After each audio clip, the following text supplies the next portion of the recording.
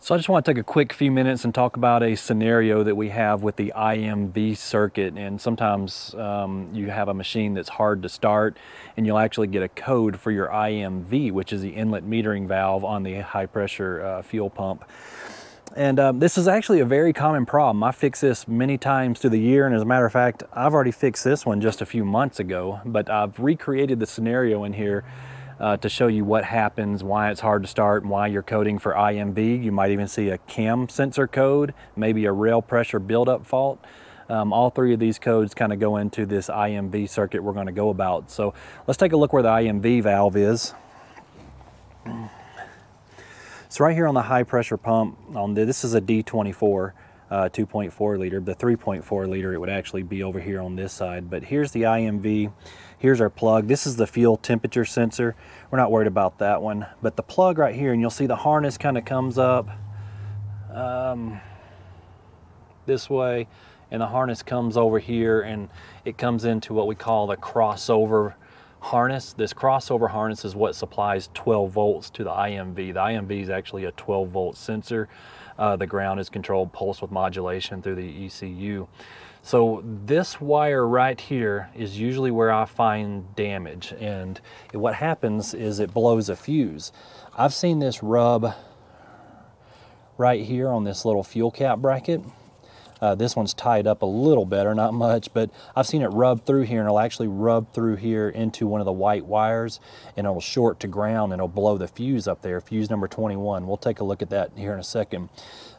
This pinch spot right here, this is also a common area for it to rub through. See, they got it wire tied to the bracket, but it can actually rub through into the wiring harness right there. So that's another place we need to take a look at. The other place I see it rub through all the time is underneath here where this is wire tied. This bracket rubs into the bottom of the harness, and it'll rub in there in that IMV circuit and blow the fuse. Of course, again, short to ground. So you can see this is actually a harness tape. So I've actually been into this harness and repaired this before. I don't remember when, but this is my work. So I know that this has been repaired. This crossover harness comes into a 4-pin Deutz connector, and then it continues on into the mainframe harness. There's a little split back here where you see like 3 or 4 wires where they all kind of go into the same harness. That's also a spot where that can break. For some reason, I've repaired them way back in here. So that gives you kind of an idea of spots to look for on the engine harness that would rub through and cause this IMV fault. Now let's take a look at where the fuse 21 is going to be located.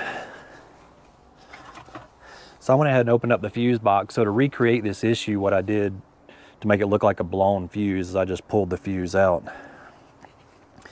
But if we look in our fuse panel here, see F21 ECU 15 amp. So this is going to be on the upper right side, third fuse down. There's usually not one up here in the top, but yeah, 15 amp, third slot down is going to be the fuse 21 that we're going to look for.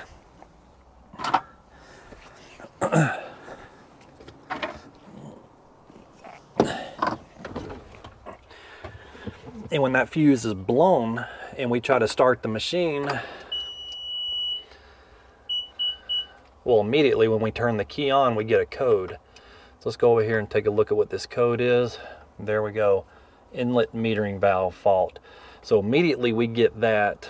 Now let's try to start the machine. So the machine started, but it's running really rough, and it's going to shut down here in a second. So the machine shut down. Let's see if there's any more codes that got thrown here. Okay, so now we got 3 active codes. Number 1, there it is, the inlet metering valve. Back up. Number 2, cam signal fault. Let's back up. Number 3, cam signal fault. Dang, we got all kinds of codes now. Another cam signal fault. There it is, rail pressure control fault. Cam signal fault. So the rail pressure buildup fault, that is the IMV that's causing that issue because we have a blown fuse. and you also saw that it had the cam signal. And the reason is because that crossover harness that feeds 12 volts, the cam signal, or the cam sensor, and the IMV run off that same 12 volts.